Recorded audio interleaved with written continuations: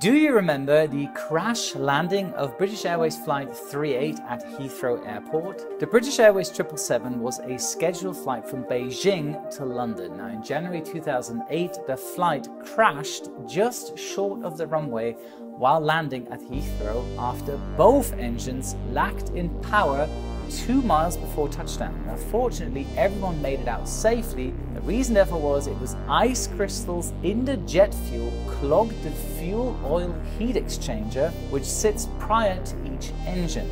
Now, the restricted fuel flow led to a reduced power output, resulting in a loss of speed and altitude. The pilots reacted perfectly and retracted flaps one step to reduce the drag and increase the speed again. Still, the plane landed 890 feet short of the runway, and this accident led to all 777s fitted with Rolls Royce engines having to modify their